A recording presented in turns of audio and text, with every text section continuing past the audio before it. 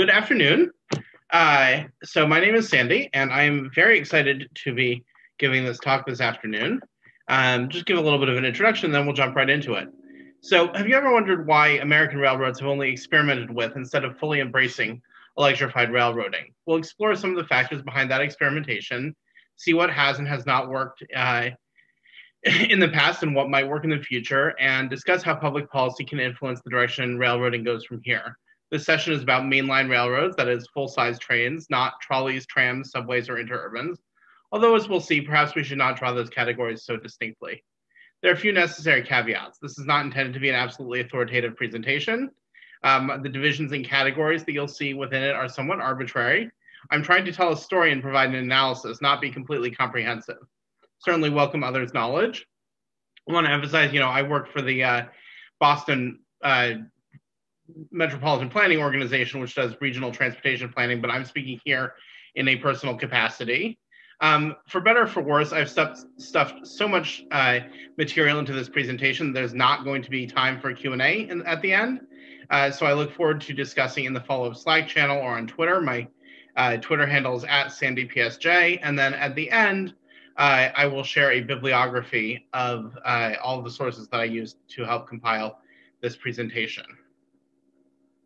So I want to give a shout out to Marco, who presented earlier, for asking a really great framing question on Twitter earlier, like last week, that really helps frame how I want to discuss this presentation. Marco asked, I've always thought about railway electrification as a non-reversible and inevitable process. That's how it happened in Italy. So I'm curious to see how and why that was not the case in the US. And that is, in fact, exactly what I'm going to be talking about. I also want to acknowledge Narayan's excellent earlier presentation on the environmental and moral mandate for electrification from earlier today. You can think of this presentation as using historical perspective to answer the follow-up question of, if it's so obvious, why hasn't it happened already? So here we have a chart of selected, this is not totally comprehensive, railroad electrifications in the United States in the period from roughly 1895 to the present. So I really want to give a shout out to Matt Peterson for helping me with this chart. His Excel skills are far superior to mine. And I just want to point in particular to the burst of activity around electrification from 1900 to 1930, and then how then after that, there's basically nothing for 70 years until right around the year 2000. So there was a lot of really interesting experimentation with electrification early on, both in the US and elsewhere. And through World War I, the US was one of the leading countries in terms of experiments with railroad electrification. One could do a whole presentation just on those early experiments, but I'm going to hone in on one or two of the most important ones, because they kind of set the tone and have also been written about extensively. So the Howard Street Tunnel in Baltimore was built by the Baltimore and Ohio Railroad, replaced an on-street connection and a car ferry to create a through route for the B&O from the DC area to the New York City area. And it was a critical link in their network, but there was a kind of a critical flaw. It's about a mile-long tunnel, and they had steam locomotives pulling trains through it, and those steam locomotives had a tendency to asphyxiate the crews. It was not a very pleasant situation, or was not going to be. So they decided to electrify the tunnel and have electric locomotives pull the trains through the tunnel. This was very early. It's the first mainline electrification in the US, so it had kind of an odd setup. Initially, you have an overhead third rail. You can see on the right-hand picture there. But this was eventually replaced by a ground-mounted third rail that became standard around the country. And again, these electric locomotives hauled the steam-powered trains through the tunnel, and this would become the standard setup for other tunnel-based electrifications. Go ahead. All right, so a pretty obscure and short-lived experiment. The Nantasket Beach branch of the New Haven Railroad connected what's now the MBTA's Greenbush commuter rail line to Hull, Massachusetts, which is a popular beach town both then and now. As the picture on the slide shows, the rolling stock on this line was essentially scaled-up trolley cars. They were open to fit with the whole beach in the summer kind of a thing. The electrification experiment was important not so much on its own, although it was expanded as far as Braintree, and the New Haven at one point had a plan to electrify all of its Boston suburban lines. As for providing the New Haven with confidence to step aggressively into electrification on other lines. After Nantasket Beach, the New Haven did go ahead and electrify several branches, in central Connecticut for trolley service. They gave up on third rail powers because it had a nasty tendency to electrocute cows and occasionally people. So one thing you see among early American railroad electrifications is that they often happened for a highly specific purpose, really following the pattern set by the Howard Street Tunnel. So this made operational sense, indeed was often necessary for implementing particular infrastructure improvements. It also meant that these operations were isolated rather than integrated into the broader network. And that operational disjoint is what we'll see would eventually end most of these operations once technology meant they were no longer necessary. We have two very similar operations to talk about here, the Norfolk and Western and the Virginia. And these are essentially similar routes, railroads set up to haul coal from beyond the Blue Ridge down to Tidewater at Hampton Roads. And both of them electrified a portion of their route, in both cases, the part with the toughest grades.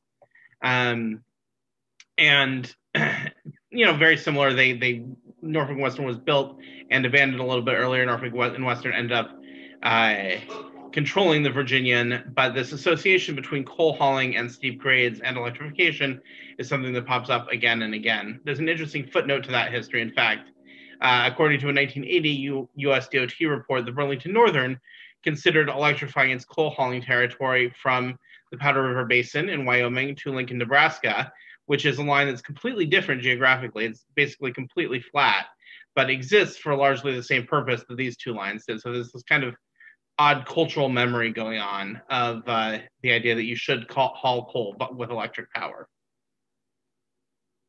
So one of the lesser known electrified railroads was a short segment through the Hoosac Tunnel in northwestern Massachusetts. It took around 25 years to build and had to be bailed out by the state. The construction killed around 200 workers.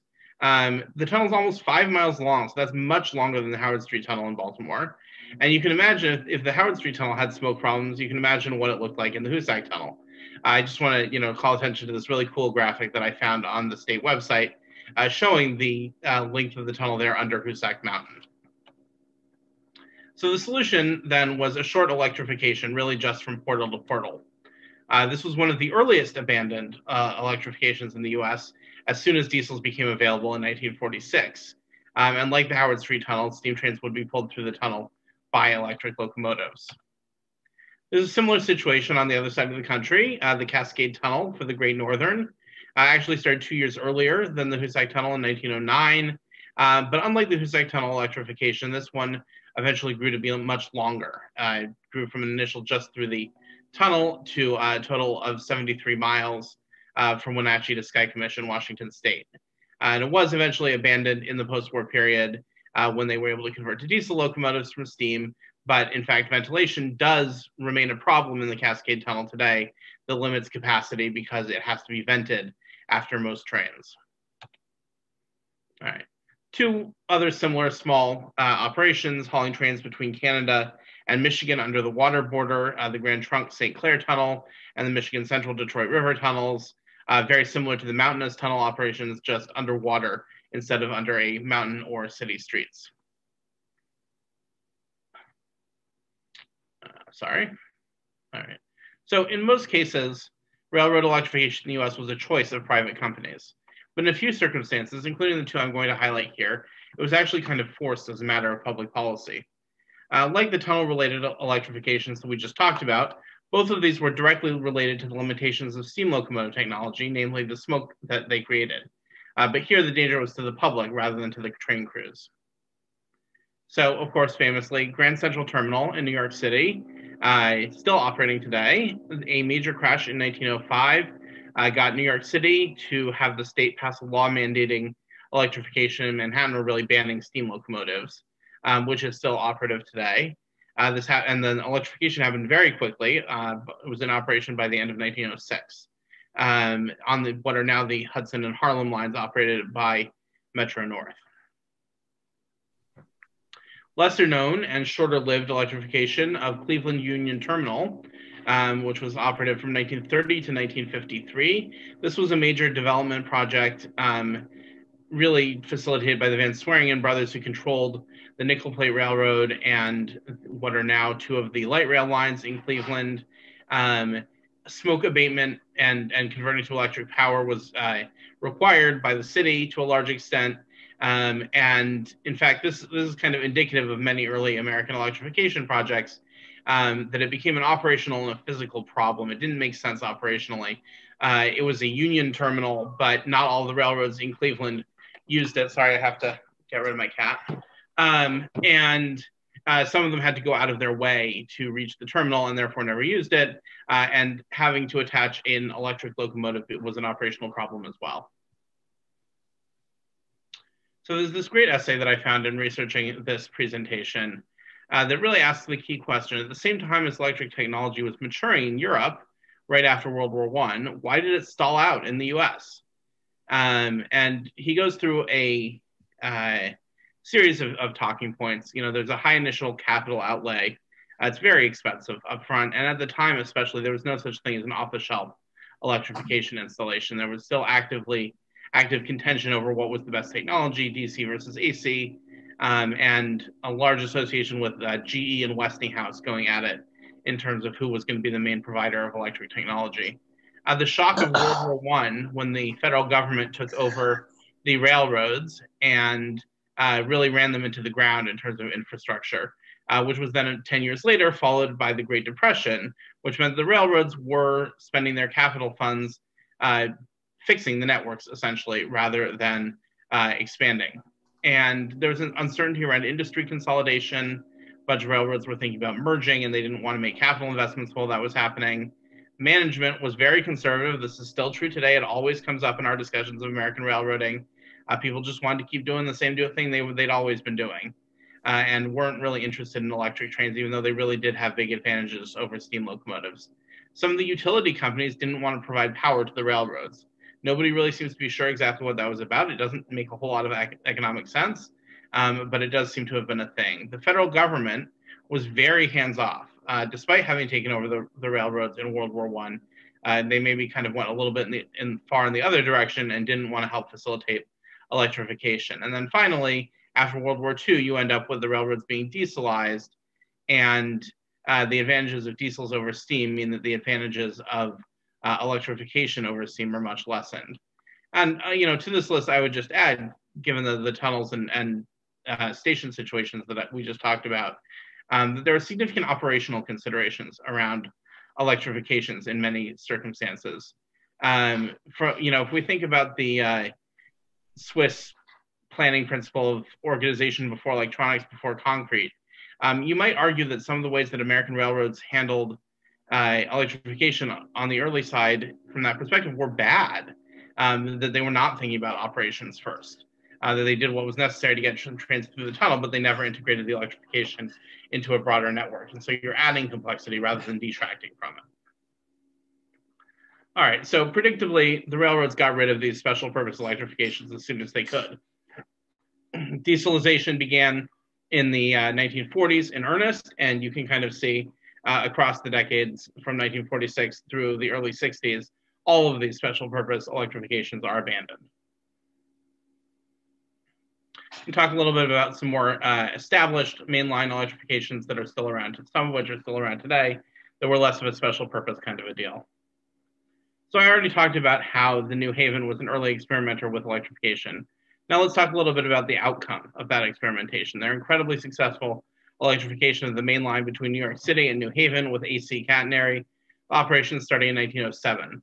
The slide shows a diagram of the electrical system as it existed back in the day. Though mostly known for passenger trains, both commuter and intercity, on what is today Metro's North's New Haven line, the New Haven also ran electric freight. On the slide, we have pictures of two of the New Haven's most notable locomotive types. On the right, the EP5 and the famous McGinnis paint scheme. These were known for being high performers with a regrettable tendency to catch fire. On the left, those locomotives might look familiar. They are, in fact, the same locomotives from the earlier slide about the Virginian, or at least the same type, known as ELCs on the Virginian, EF4 on the New Haven.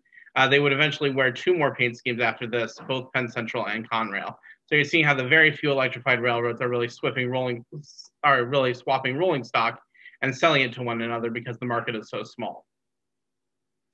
So the most notable electrification in the US, and the one most intensively used today, although parts have been abandoned, was that of the Pennsylvania Railroad, which happened gradually from the first decade of the 20th century through the 1930s.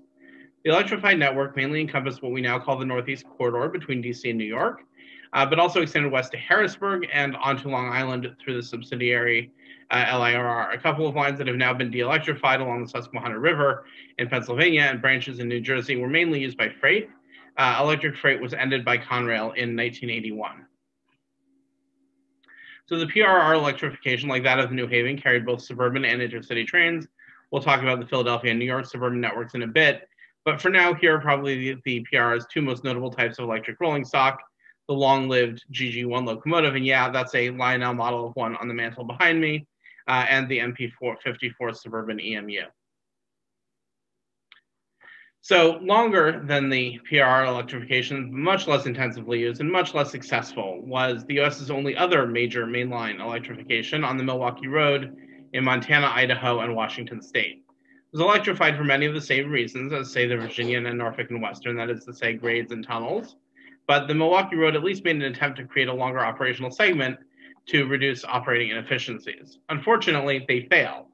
As you can see in the map on the slide here, they managed to electrify two separate segments and not close the gap in the middle.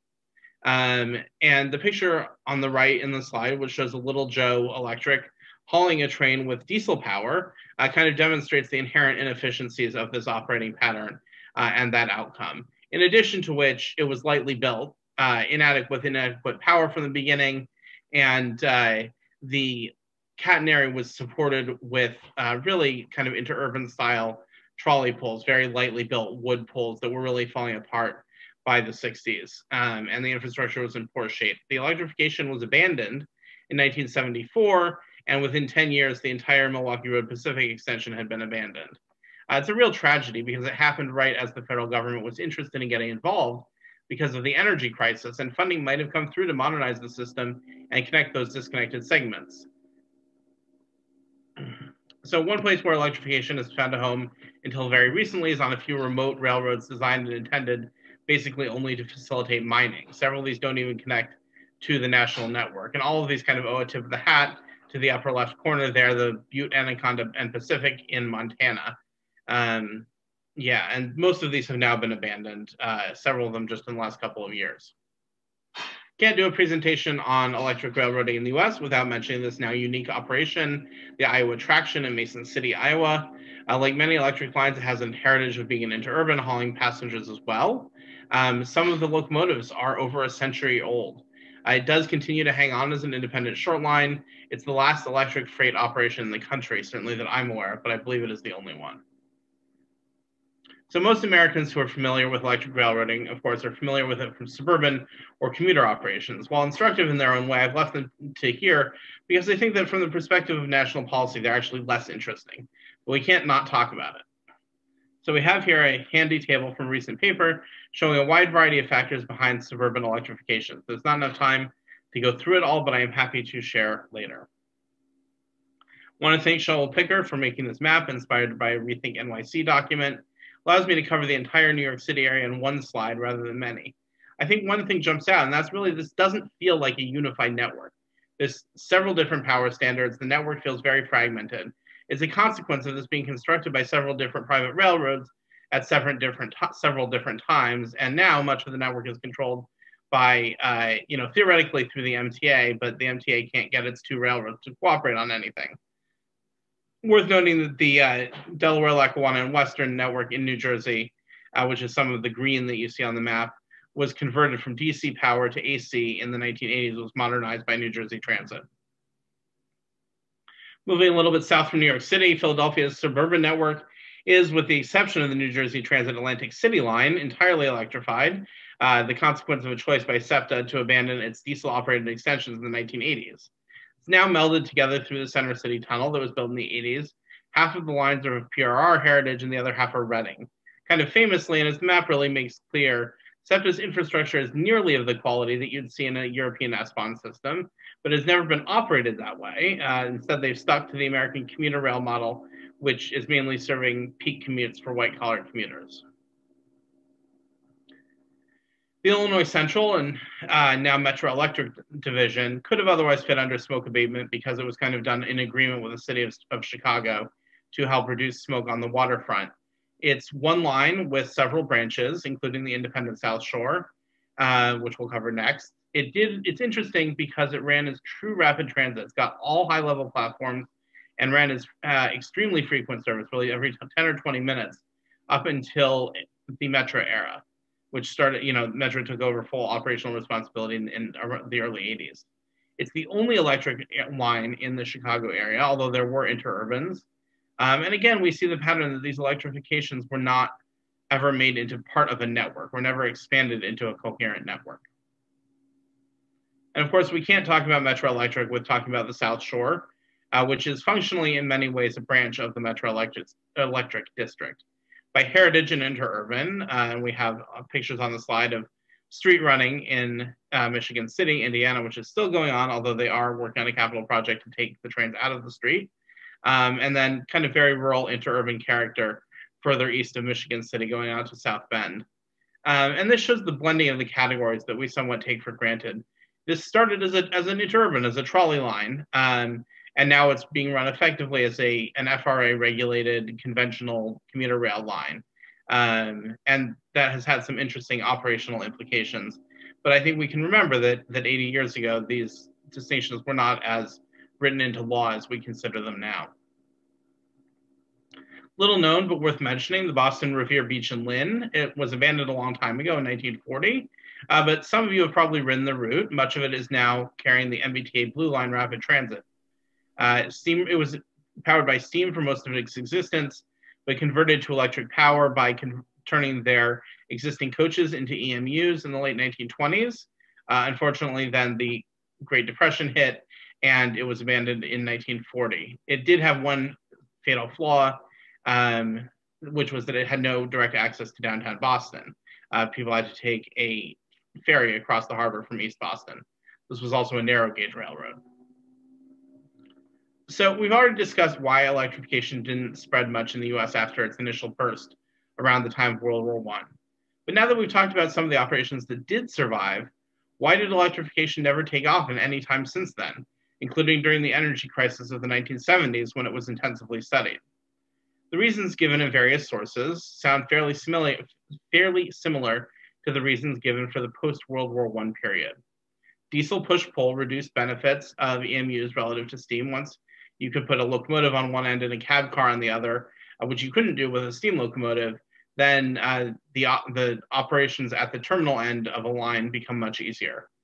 There's a mismatch between the high capital cost and the long lead time for implementation, and these fluctuations in energy prices that sometimes provide a motivation for electrification.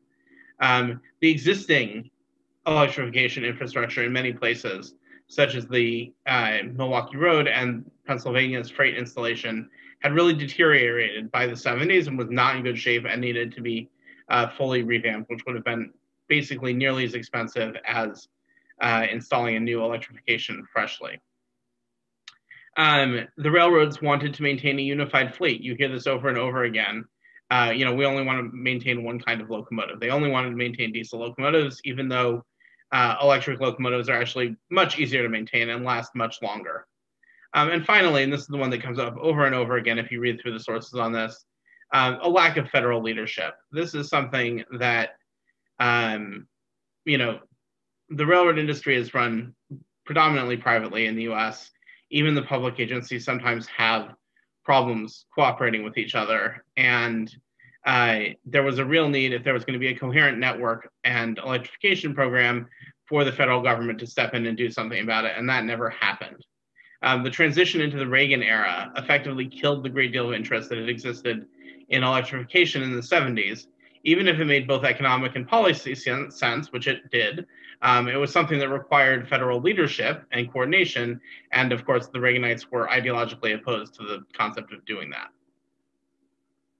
So to finish on a more positive note, let's talk about a few more recent developments. In 2000, Amtrak finished electrification of the Northeast Corridor, extending it from New Haven to Boston and initiating Acela high-speed service at the same time. This is something that the New Haven Railroad had studied repeatedly and never got around to. It's not a true high-speed line, more of an adaptation of the existing infrastructure, but we'll take it. So Denver, I think, is one of the really positive examples. They've opened several electrified commuter rail lines just in the last 4 years since the A line opened in 2016. The rolling stock is a piggyback on SEPTA's Silverliner 5 order. It's integrated into the RTD light rail system.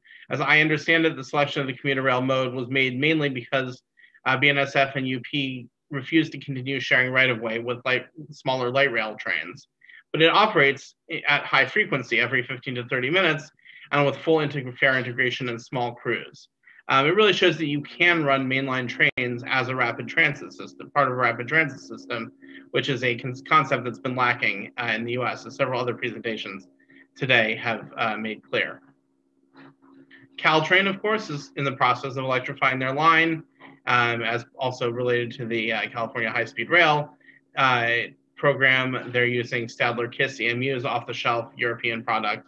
Very exciting. The timeline they give here, which I took from their website, may be somewhat optimistic, but we'll see.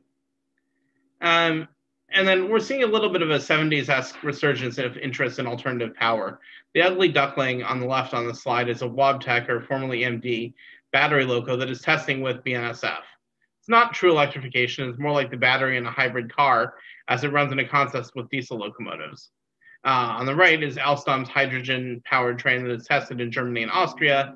The tech is clean, but not so energy efficient at this point, and appears suited mainly to branch line operations. It also doesn't perform like a true electric train and more like a DMU. And then it's well known that, it's been reported recently that both major Canadian railroads, CP and CN, are showing a significant interest in alternative fuel technologies. So that's something to monitor. Getting to the end here. So a few kind of critical questions that I want to leave folks with. Are air quality and global warming the new smoke abatement? Is this a public policy issue that government can do something about to force railroad electrification? In Southern California, the South Bay Air Quality Management District has been working with the railroads on air quality. They haven't been super duper aggressive thus far, but and the Staggers Act in 1980 removed a lot of the ability of local authorities to regulate railroads, but it's something to look into. There's a need for legal research and certainly an interesting field to explore. Can the feds lead? Our American, in the US, our road pricing policies and freight policies really favor trucking. And we know that railroads are the cleaner and greener method, even with diesel power, but all the more so with electric power. But there's virtually no chance that the freight railroads are going to want to invest in electrification without federal leadership on this issue and helping shift mode share from road and therefore revenue from road to rail. Do non-federal jurisdictions have any leverage to lead on this issue? Can conservative railroad culture, which we've heard has been a problem since World War I, change or be forced to change? And can we avoid silver bullet and gadget bond fetishism? The idea that we can't just follow international best practices and install a standard electrification, but do fancy things like hydrogen trains and new technologies that we hope will save us. So why this yellowed picture to finish off the presentation? I think it's full of symbolism. What we're seeing is an electric train on the Butte, Anaconda, and Pacific, a road built for one highly specific heavy haul purpose, crossing over the Milwaukee Road and also the non-electrified Northern Pacific. Per an article in Trains Magazine, this picture was staged by General Electric, which built both railroads' electric locomotives. So what we're seeing is kind of representation and promotion of private industry all the way down. There's nothing coordinated other than in very specific circumstances. Today, the Butte, Anaconda, and Pacific still exists, but it's dieselized. The Milwaukee Road, of course, is gone. And the old Northern Pacific main is out of service just a bit east of here at Homestake Pass. There's an interesting quote from a 1980 US DOT report. It says, financing a national program of electrification in the US at a cost of at least several $billion is, as stated previously, simply beyond the means of the railroad industry. If it is to be done, it will require government assistance. The railroad's financial position has improved considerably since then, but the fundamental reality is probably the same. Pushing electrification in the US will require a concerted, intentional effort, the likes of which has never been attempted before. I see we are at time, so I'm going to stop sharing my screen and hand it over to the next presenter. Thanks for listening, and I'm happy to discuss in the follow-up Slack channel.